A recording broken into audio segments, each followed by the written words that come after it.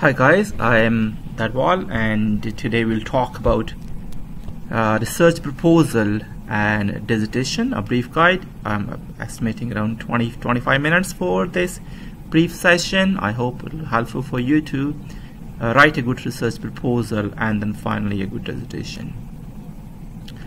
What I want to cover today is understand structure of research dissertation, understand the essentials of literature review, and understand essentials of research methodology. What are four possible examples of an undergrad research project? Could be a research paper, could be a published article, sometimes it can be film, sometimes it can be a document, or it can be research report. But look at a journal report of a research dissertation. Looks like there is a title followed by introduction to research project, introduction, and then literature review, research methodology, data analysis and finding, discussions on the findings and the results, recommendations and conclusions, and then scope for further research, bibliography and references, appendices which can include reflection, professional statements, etc., data, file, logs of that meeting attended, Gantt charts, ethical form, questionnaire, consents, permission, etc. in the appendix. First thing is introduction to the topic selection. I know many students find it hard to select a topic, so remember some basic things. So think that topic should be interest to you as well as to the people who are in that field of study. And make sure topic has a focused scope rather than broad. So instead of saying marketing, you focus on say one area of marketing, say product, and within the product you may be focusing on a particular attributes of the product. So rather than having a very broad, you should have narrow focused area of research. Make sure when you're choosing a topic, you should have some idea of access to the data information regarding the topic. Also make sure that topic is achievable within the given time frame of your project, and then this topic should be adding value to stakeholders and your own knowledge and knowledge area of the subject. So if it's a business program, of course it's required that your topic should be business related pathway. If you are tourism, it's good to have a tourism related topic. If it's like event management or another area, make sure your topic is suitable to the pathway, and topic should be relevant to the path of theory. Make sure when you are making a choice of topic, you don't broadly make a choice of topic.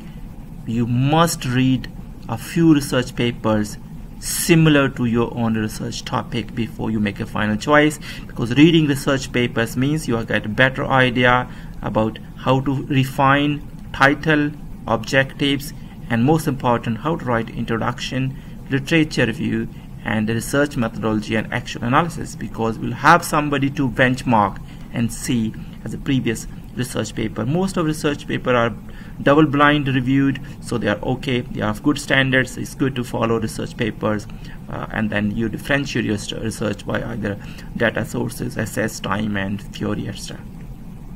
The difference between research questions, aim, and objectives. Research questions are like questions asking what is, why, when, where, how. Research aims are quite broad, which is kind of your title. Research objective must be narrow and specific and measurable, achievable, realistic, and time bound. So make sure your objective is very fine-tuned and smart or focused. Students they won't try to do so many things, so what actually happens, they put very broad objectives. Research is more of going deeper rather than spreading it. Three possible levels of objectives you can think about. The first objective could be identifying, classifying, outlining, discussing theoretical background or theoretical concepts or the phenomena as it is. Second level objective could be about so think of starting word like explore, critically evaluate, assess, examine, analyze, determine. And then third level is to formulate a solution or produce or a model or develop a model, recommend something, propose some theoretical or conceptual model and test it, and so on. So make sure your objectives have these keywords or similar keywords. It's always safe that first objective is about developing a theoretical conceptual model or assertions or hypothesis, followed by testing, followed by recommendations. Okay. Most of people, when they're choosing a research topic, they don't write an academic rationale. You have to justify why this research topic is important. You have to think about the stakeholders, so how this is important to me, which is you, researcher, and of course academic field, theoretical contribution, something unique, empirical, which is business or companies which are looking for empirical contribution, and what is your unique contribution. Please remember, this rationale should be based on reading literature review and finding gaps in existing knowledge and saying that okay, your research is trying to fulfill a particular gap in research because of temporal time, space, distance, or any other different than previous research, or maybe a new theoretical concept itself.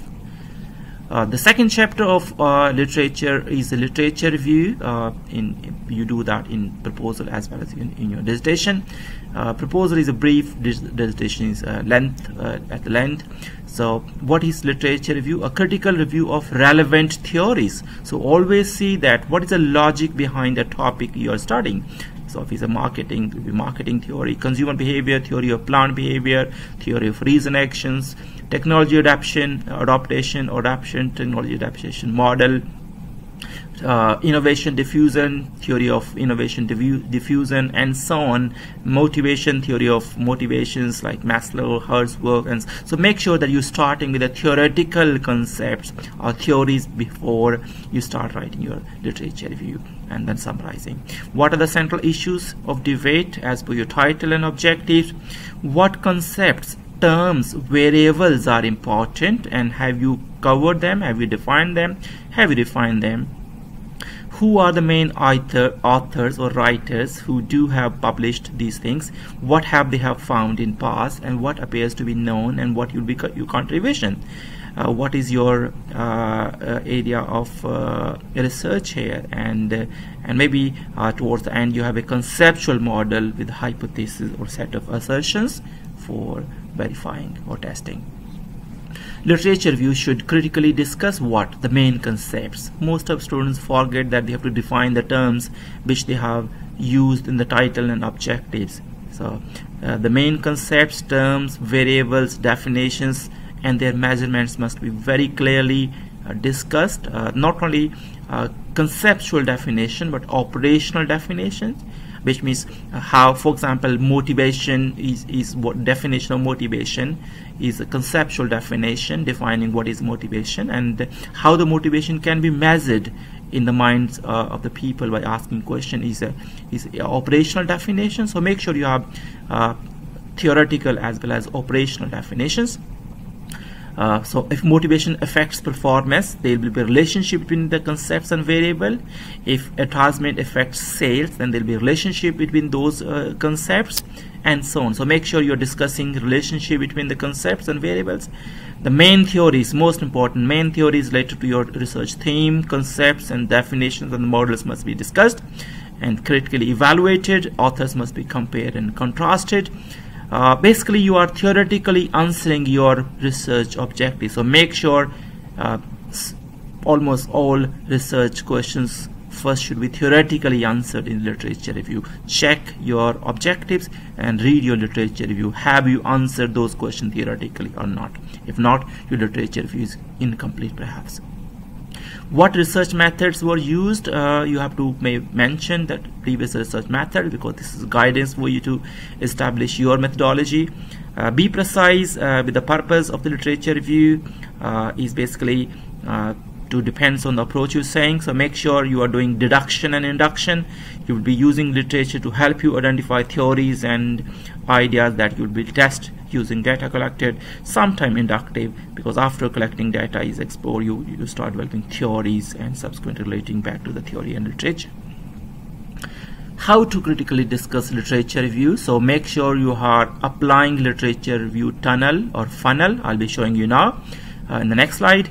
Must define those concepts and discuss all concepts, their definition, their meaning, their variables, their indicators, and their themes. When you're doing literature review, don't forget analysis, synthesis, and evaluation, or 4 C's: compare, contrast, connect, and conclude different authors. Go on doing this way: compare, contrast, connect, conclude. Compare means authors who have draw similar conclusions. Linking words such as similarly, in addition, also, again will be comparison, and similarly. In other words, contrast will be like disagreement, authors are disagreeing, however, on the other hand, conversely, but, nevertheless, etc. In the literature review, try to find gaps in the research or the things which have not been explained, which can be your area of research. And also think of what methods of measurements and methodologies were used in the past. Conclude your literature review, must conclude your literature review with a final conceptual model, a diagram, and set of hypotheses and assertions, etc. This is how you do literature review. So, for example, your topic is impact of social media marketing on brand loyalty, and the first you have to design literature map or literature review funnel.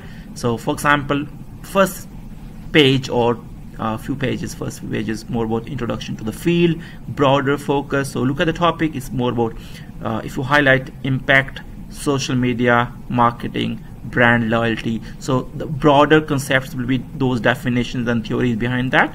So marketing, consumer behavior, their theories, narrow down to social media and narrow down to brand loyalty. Social media, advertising, branding, theories are the first thing you have to cover in first few pages, followed by focus on certain aspects in the field of interest, social media, brand loyalty. So you are choosing a particular social media, for example Facebook as a social media and the tool of advertising and promoting, and then many theories of brand loyalty, but maybe focusing on 1 and 2 theories of brand loyalty and the models of brand loyalty. And then you go to the next stage, which is the final of your chapter, end with a gap analysis and conceptual model, which means you are finalizing your theoretical conceptual model, which is about impact of Facebook advertising on brand loyalty, and you start developing hypotheses and assertions. Okay, let's take another example. So this is your final model looks like, example of conceptual model. So you look at here, somebody has developed this final model after comparison, contrast, connect, and composition, and finally arrived at this conceptual model. So he has thought that there are 5 drivers of brand loyalty through social media. Ad, it provides relevant content can be updated, but content is popular, content is applicable to the different programs, and so on. So different authors will bring different kind of conceptual model of brand loyalty and social media. Take another example here. What drives m-commerce or mobile commerce? Let's say the map. So introduce the broad topic, read the title, drivers, mobile commerce. So the theories behind that. If is a consumer behavior, of course marketing, consumer behavior related theories. E-commerce may have better ideas. M-commerce, e-commerce theories will be in the beginning. You focus on certain aspects of the field, so maybe drivers from e-commerce and drivers of m-commerce, because e-commerce may be previously much research, m-commerce may not be, so you may get more in e-commerce, followed by end of gap analysis, and then you summarize things. And the final go 6 main drivers of m-commerce in particular situation, and then developing hypothesis and assertion. So your conceptual model may look like this. So you are final. So there are 6 drivers which are affecting future of e-commerce, m-commerce, and frequency of using m-commerce, mobile use experience, affinity, demographic factors, non-store shopping experiences factors, attitude towards m-commerce, and so on may jointly affect your m-commerce experience.